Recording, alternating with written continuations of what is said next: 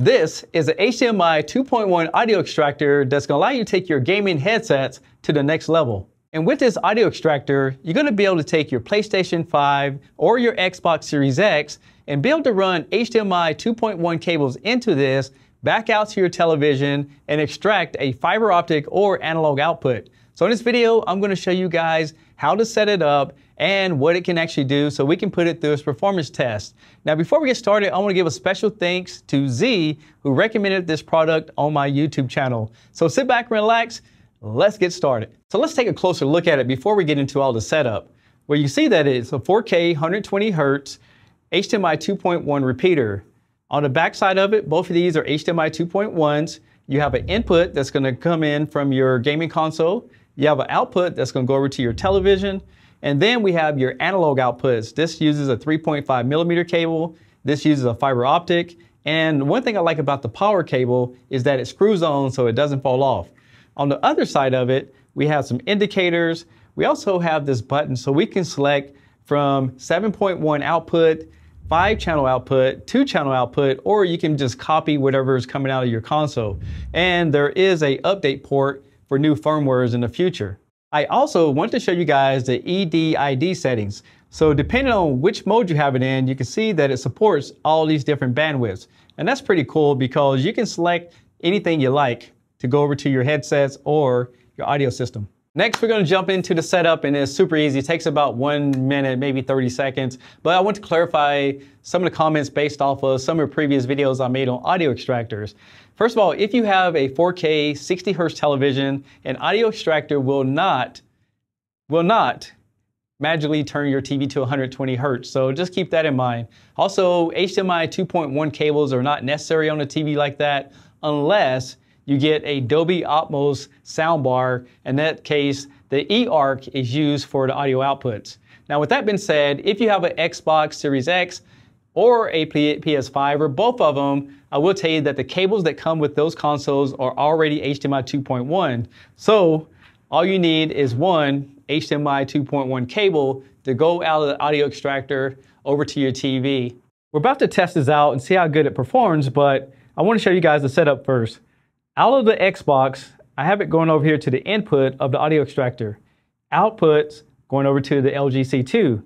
You see right here, I have a 3.5 millimeter going over to these speakers with analog, but you can use fiber optic output. Now, if you have something like the Astro 50s, you're going to take that audio output and run it over to that receiver that comes with the Astros. And here's that power cable that I was showing you guys earlier. Now, if we look at the front of it, you can see that it does have lights. There's a blue light indicating that I have an input, output, and I have it set up to copy, so whatever signal it gets is going to go out to the speaker right there. Oh, sorry about that. So I was doing some edits on this video and I realized I forgot to tell you guys as far as the next part is that fiber optic does not support lossless audio. It's just not enough bandwidth. The only way you can get lossless audio is through eARC, which this extractor doesn't do for that purpose. So keep in mind, this is for headphones and things like that, so I think you'll be fine. Just don't expect it to be lossless because the next clip's going to show that the output is lossless, but that's only if you're using HDMI completely and not an audio extractor. Okay, back to your programming. All right, so for test number 1, I have the TV plugged directly to the Xbox.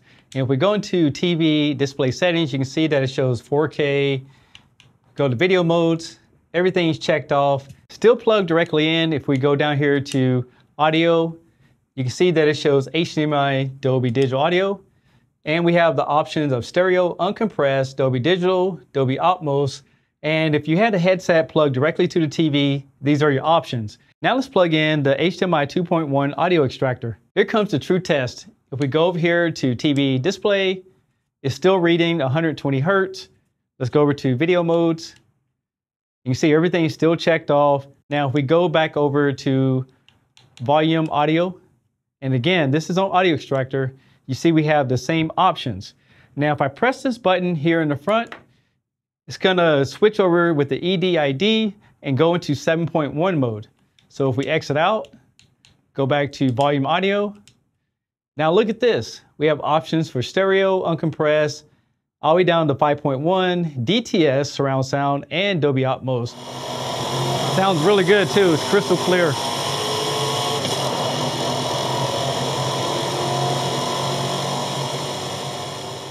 All right guys, so we switched over to the PlayStation. Let's check out the settings.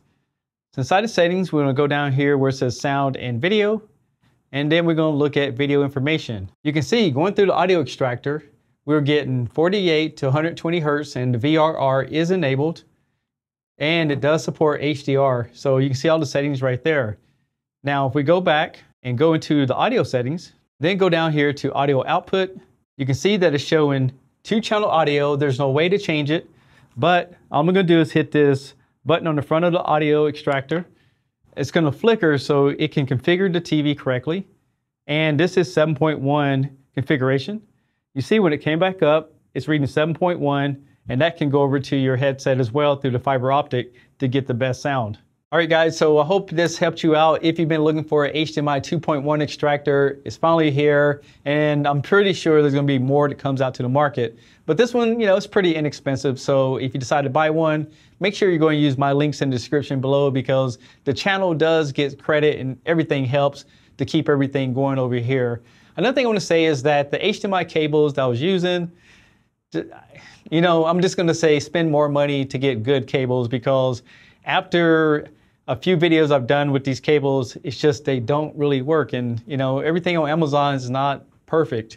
So, you know, if you're a cable manufacturer, reach out to me and maybe we can work out something so I can use your cables on my future videos. But I'm looking for something good, not inexpensive stuff. So, but with that being said, if you have a PC that has an HDMI 2.1 cable, if you have a HDMI 2.1 monitor, you decide to buy these and hook it up with your headset, leave me a comment below after you test it out, because I'll be interested to know if it works for those type of scenarios.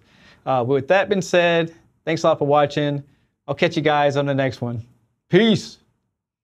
Next